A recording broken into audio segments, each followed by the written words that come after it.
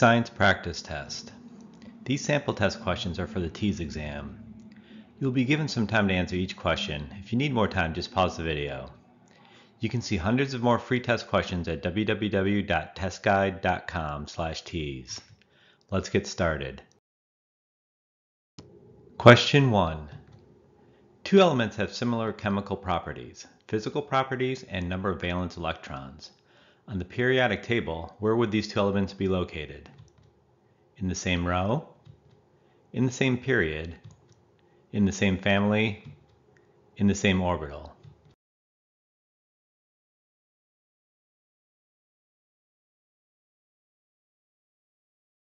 Correct answer is C. Elements with similar chemical and physical properties are located in the same column on the periodic table. Columns on the periodic table are called families or groups. The rows of a periodic table cut across different families, and no general statement can be made about the similarities of elements within a row. A row is also called a period.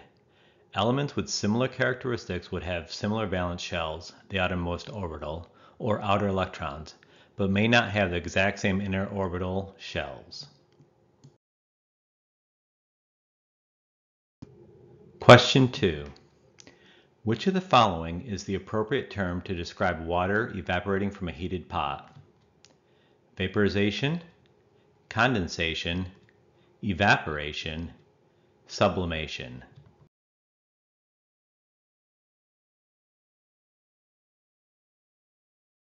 The correct answer is A.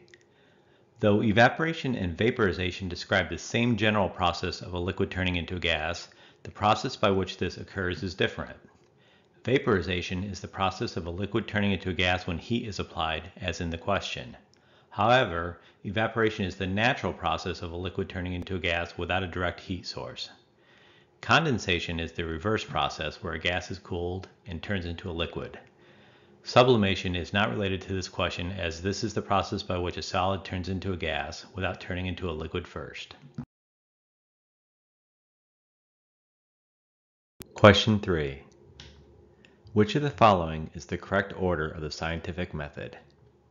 Conclusion, analysis, data collection, identify the problem, hypothesis formation.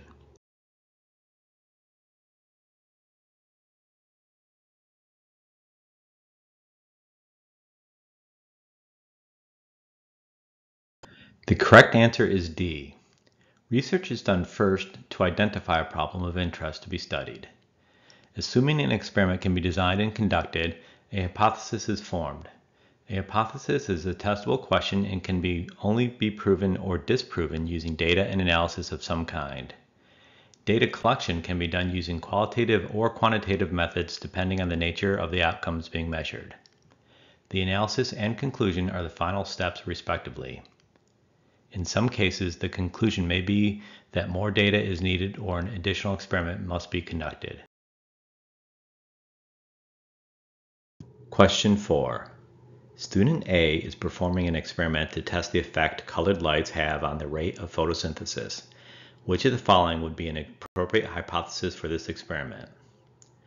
Blue light will increase and green light will decrease the rate of photosynthesis.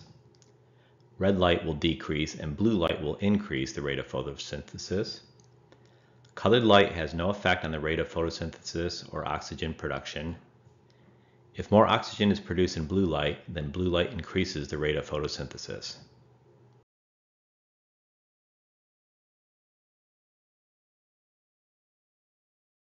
Correct answer D. A well-written hypothesis is in the form of an if-then statement. In accordance with this, a hypothesis stating blue light will increase photosynthesis gives no indication how this hypothesis will be proven or disproven. A sound hypothesis will state the experimenter's testable assertion with information about how the hypothesis will be affirmed or rejected. Answer option D states the assertion, blue light is the best light for photosynthesis, and how this assertion will be proven, if the rate of oxygen produced is highest. Question 5. Glucose is used in cellular respiration to produce energy for the animal cells. An animal cell needs to produce energy, therefore it will use glucose. What type of reasoning is used in this scientific statement? deductive reasoning, inductive reasoning, logical reasoning, indirect reasoning.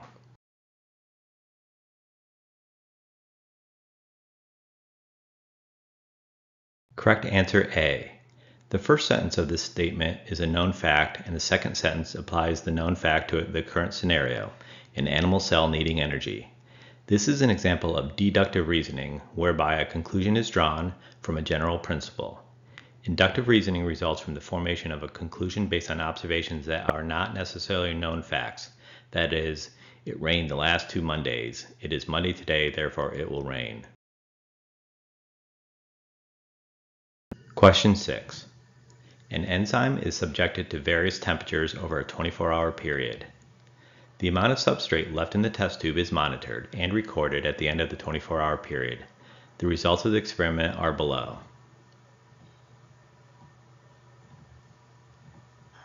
Which of the following conclusions can be drawn from the data? The enzyme is defective. The enzyme is non-functional at 55 degrees Celsius.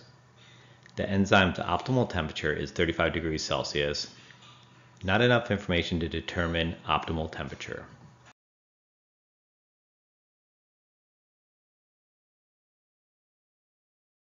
Correct answer D. The data shows that at 35 degrees Celsius, more of the substrate is consumed, signaling an active rate of photosynthesis. The increments, however, in temperature are wide, and the optimal temperature for the enzyme may not be modeled in the experiment. For example, the optimal temperature for the enzyme may actually be closer to 40 degrees Celsius. A follow-up experiment would need to be conducted using temperatures near the 35 degrees Celsius mark, but with smaller increments to isolate the exact optimal temperature. Question 7. In which of the following situations is a reasonable experiment unable to be designed? If a hypothesis cannot be formulated, if an outcome cannot be measured in any form, if the data collected will only be qualitative in nature, if the data collected will only be quantitative in nature.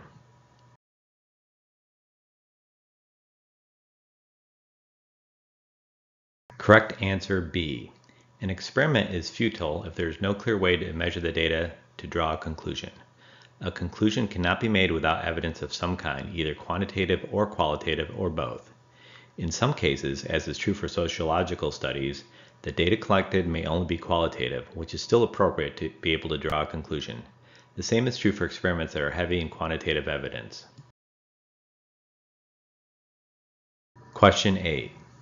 For an experiment to measure the volume of CO2 that can be exhaled by individuals of varying ages, which of the following would be the most appropriate unit of measurement? AMU, ATM, liters, grams.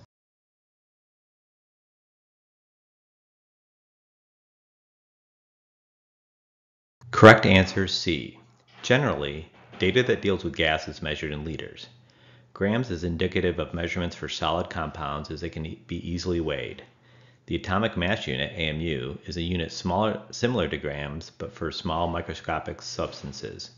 The pressure unit, ATM, is ideal when measuring air pressure, which in this case would not be entirely applicable as the experiment is examining the volume of air that can be expelled from one's lungs, not the pressure of the gas as it comes out of the lungs. Question 9. When studying the phenotypes of individuals in a large population, which of the following would be the best method of data collection? Observation, sampling, inference, experimentation.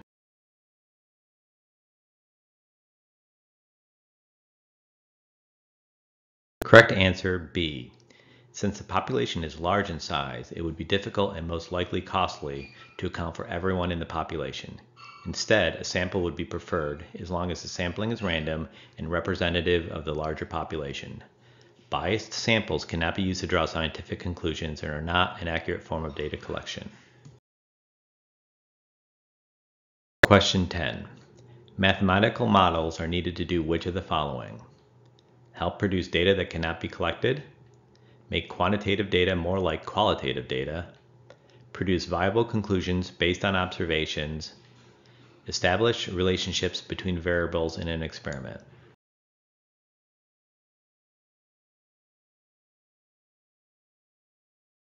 Correct answer D. Mathematical models are essential in drawing quantitative conclusions based on both quantitative and qualitative data. Mathematical models are also the underlying foundations of technology, without which would make everyday life more challenging. Mathematical models can help to disprove a hypothesis or confirm a hypothesis, and can also be used to infer further data outside of the collected data. Mathematical models can be used for predictive purposes as long as the parameters of the input data are well defined. Question 11. A catalyst is able to speed up a chemical reaction by doing which of the following? Increase the transition state, lower the activation energy, decrease the thermal energy, increase the heat exchange.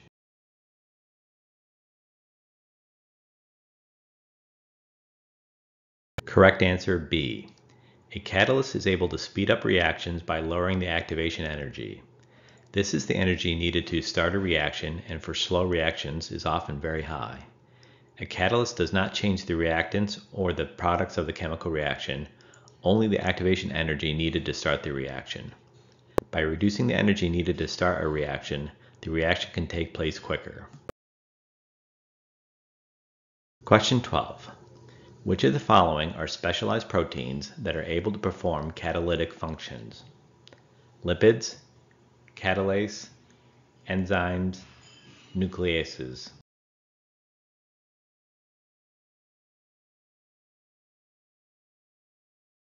Correct answer C.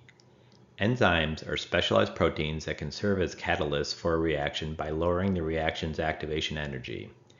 Catalase is an enzyme specific to the breakdown of a peroxide. However, the question is asking for a general term to describe catalytic proteins, and catalase is a specific example of an enzyme. Lipids have no enzymatic activity, and nucleases are specialized compounds that can break down nucleic acids in the cell. Question 13. A solution has a recorded pH of 7.11. Which of the following is the best categorization of this solution? Weak acid, neutral, weak base, strong base.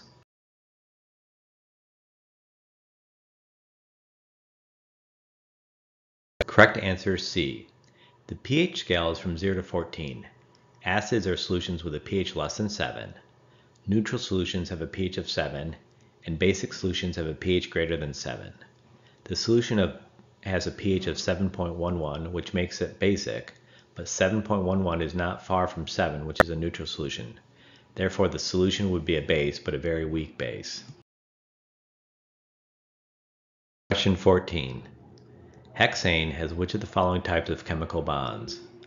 All single bonds, single and double bonds, single and triple bonds, double and triple bonds.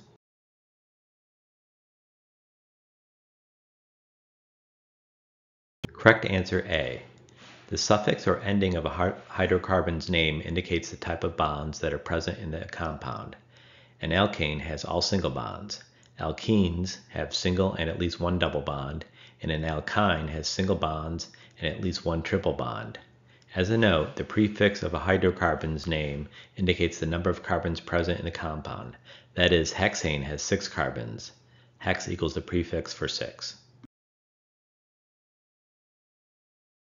15. Water does not evaporate easily due to which of the following chemical properties? Polarity, hydrogen bonding, covalent bonding, ionic bonding.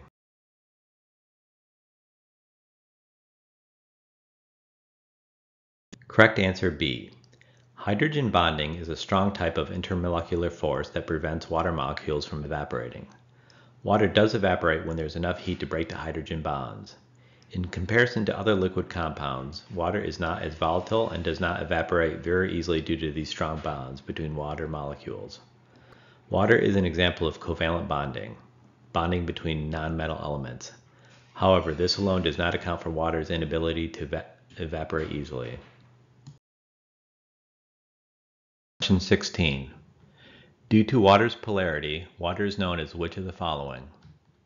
A base, an acid, universal solute, universal solvent.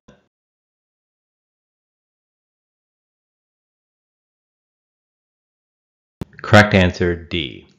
Water is said to be polar, which means that there are opposite charges plus and minus in the water molecule. This allows water to attract other polar and ionic compounds and pull the compounds apart, therefore dissolving them. A solvent is a compound that is able to dissolve other compounds. A solute is the compound that gets dissolved. Water is not dissolved, but instead water is the compound that dissolves other compounds. Therefore, water is a solvent. As a note, water is unable to dissolve oils and fats because these compounds are nonpolar and do not have charges that water can attract to and pull apart.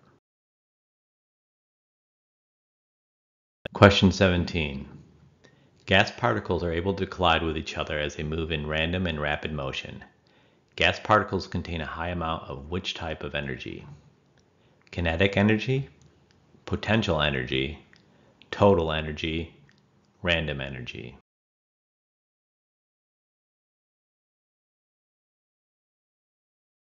Correct answer, A.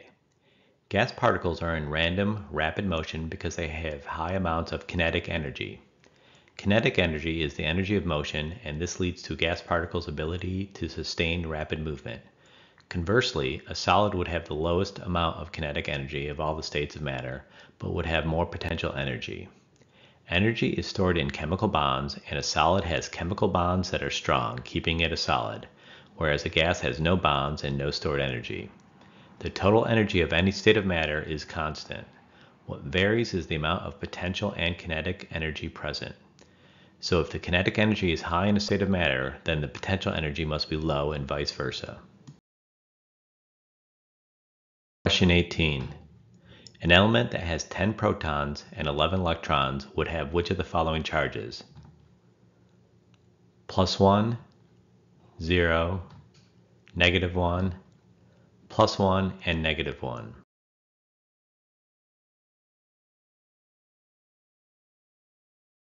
Correct answer, C. Protons are positively charged and electrons are negatively charged. 10 of the protons would be able to cancel or neutralize 10 of the electrons. However, this would leave one more electron, therefore making the charge of the element -1. In a neutral atom, the number of protons and electrons would be equal to each other. Question 19. What subatomic particles is or are located within the nucleus of an atom? Protons only, neutrons only, protons and electrons, neutrons and protons.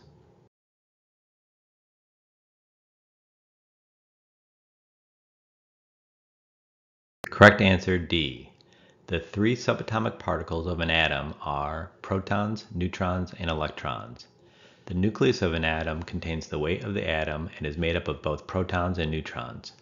Electrons orbit around the nucleus in orbitals or in the electron cloud. Question 20. When calcium, a metal, and oxygen, a nonmetal, form magnesium oxide, how is the chemical bond between the elements formed? By the transfer of protons, by a transfer of electrons, by the equal sharing of electrons, by the unequal sharing of electrons.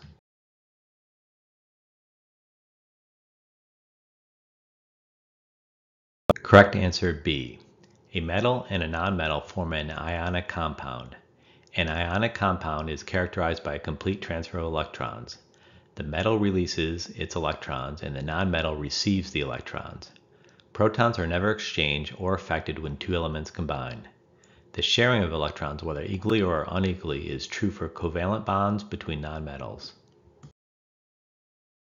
Please go to www.testguide.com/teas for hundreds of more free practice test questions.